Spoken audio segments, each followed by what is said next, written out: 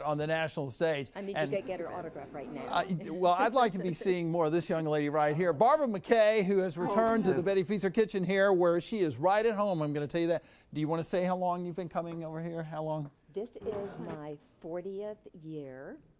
May 1st, it will be 40 years exactly. So I think that counts as I'm in my 40th year of being in this studio. Well, I thought it was interesting that you started when you were 2 years old. Thank you very much. And, I'm glad you you were already cooking established that fact. We've got that. But, you know, holidays is everyone's favorite time of the year, I think, when it comes to eating and cooking and putting together things. And you've got something going on here today that is just...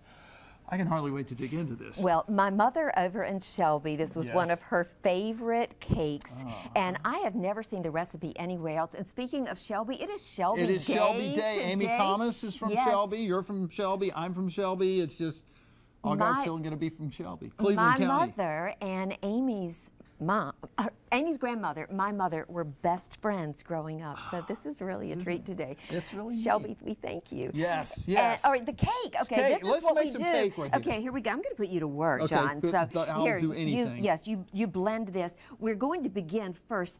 Applesauce is the main ingredient in this. Really? Yes, it is.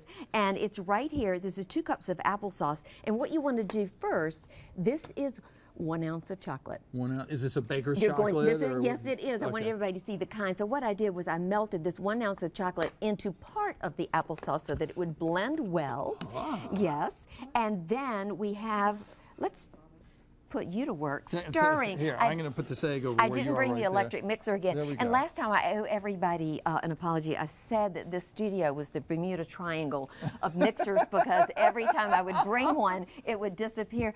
But so what am I mixing up here? This would be 2 sticks of butter. 2 sticks of butter. Yes, and 2 cups of sugar. Right. And I did that in the mixer. So, folks, you use a mixer at your house, and you blend all of that. And then we're going to put together some dry ingredients over here. Would you like for me to do that for you? Go ahead. Okay. Tell me what we're going to do here. 2 cups of applesauce, 1 ounce of chocolate. They're melted together.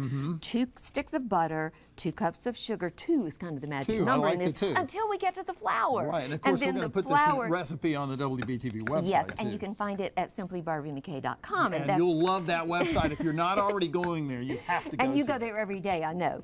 Okay, we have the 3 cups of flour. And while we're doing this, we're going to really make this Cleveland County because we're going to bring in Amy Thomas here too. Yeah, you've had this cake probably at my mom's house for sure. Yes. And I have added some spices to this. And this is a teaspoon each of cinnamon, cloves, and nutmeg. Mix those dry ingredients, and then Amy, you put the egg in. We've got 1 egg. This is going to be a Cleveland County treat here, unlike it. We might have to change the name up to something Cleveland County. I think so. Yeah. And then this is a 3 teaspoons of soda, baking soda, and not baking powder, but baking soda. Something is floating around in there with it. Oh, that's all right. It's going to be good. I think it's some pieces good. of chocolate. That's what you got there. We'll say that anyway. Yeah. Okay, I have also with a tablespoon of water.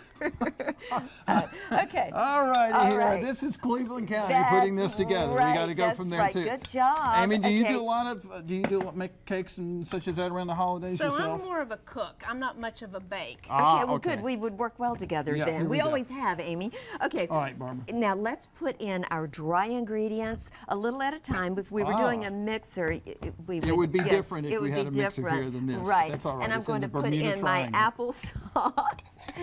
My applesauce. But you're doing such a good job. All right, thank you. You are, John. I appreciate that. Shelby cannot be beat. We've got this thing covered. All right, we are running out of time, I am told, okay, so I'm going to get all this in here. All right, we're going to bake this at 350 degrees for about 50 minutes, 40 to 50 minutes. I will blend that better. We're going to add our 3/4 of a cup of pecans and our 3/4 of a cup.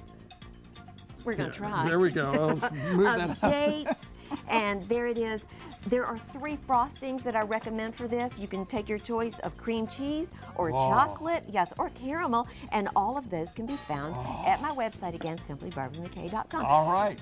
I would say good job, John, but I'm not sure it is.